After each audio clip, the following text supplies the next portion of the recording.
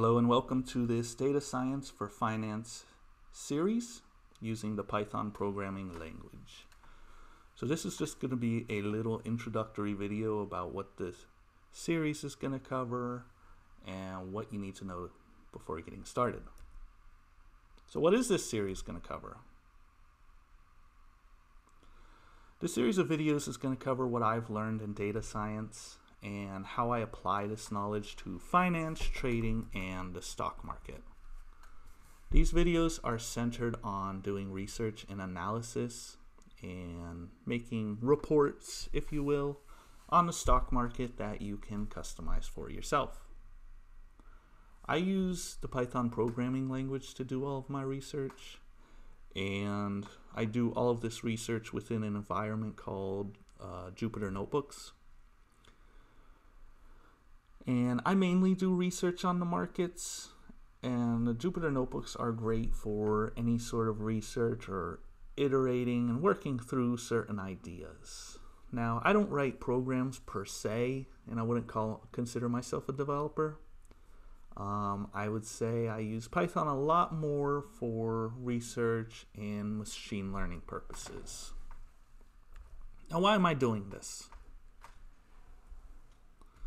When I began learning Python about a year and a half ago, I relied very heavily on YouTubers to help guide me and mentor me along the way, if you will.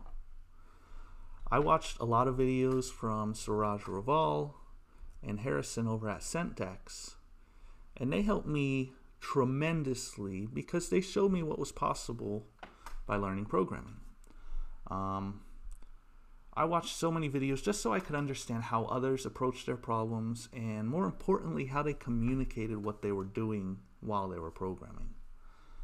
And what I really enjoyed the most was seeing the programming put into action. You know, I had read books before, I did online tutorials, but the problem with this is that it all seemed very abstract. You can learn a lot about the syntax and the quirks of the programming language, but at the time, you know, it was hard for me to see why any of this stuff was relevant. It wasn't until I was watching YouTubers walking through their projects that gave me a different perspective on programming.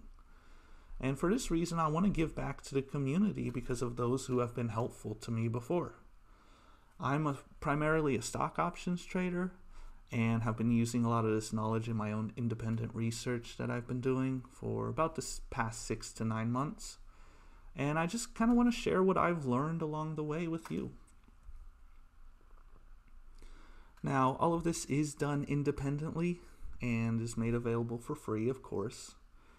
But I do ask, if you find this series of videos helpful, you know, once you get to the end of it, donations are greatly appreciated.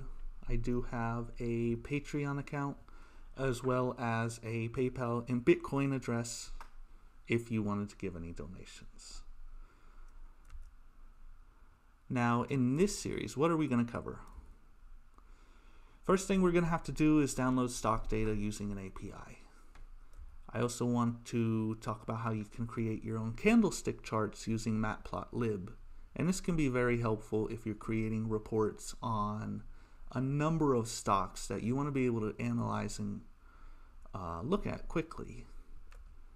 You're also going to use a library called TALib, which stands for Technical Analysis Library.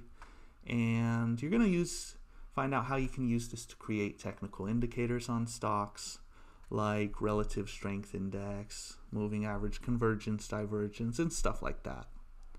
We're also going to use that TALib library to identify certain stock chart patterns. Now, if you're familiar with trading, you know that they give certain names to these candlesticks and the formations they make, and what this program would allow you to do is to identify those different patterns. So this is just kind of a few things that I would like to cover. This is not all inclusive, and I'll probably add a lot more to it along the way. So what do you need to know going into this? I recommend you have some intermediate knowledge of Python, but beginners are more than welcome to watch these videos. You know, if you don't have any background in programming, that's fine. I did find programming a lot more interesting once I saw how it was being applied to solving different problems. And that's really what motivated me more than anything to dig in and really excite me to learn, you know, the syntax and the basics even more. You know, that's what motivated me, was seeing all the cool things you can do in the projects that people were working on. Now, I'm also expecting that you have some understanding of the stock market. If you're watching this series, I'm making the assumption that you're a finance person who wants to learn how you can apply Python to different financial problems. Now, I don't plan on going into tremendous detail about what technical indicators are or what chart patterns are in this specific series. So I'm just going to assume you have some familiarity of those topics and you're interested in learning how you can apply programming to those things. Now, if you are interested in learning more about finance and the economy, I do plan on making videos about that as well, so please subscribe and stay tuned. Now, what should you have to get started? You're going to need to have the Jupyter Notebook installed, and that is going to be at this link. And that'll take you here. It'll give you a little walkthrough of what you need to do. First, you're going to want to download Anaconda, and I would say download Python 3.7 because it's the newest version and because that's the version that I will be doing this tutorial in. It always makes it easier if you're using the same syntax, the same programming version, because there are differences between Python 2 and Python 3.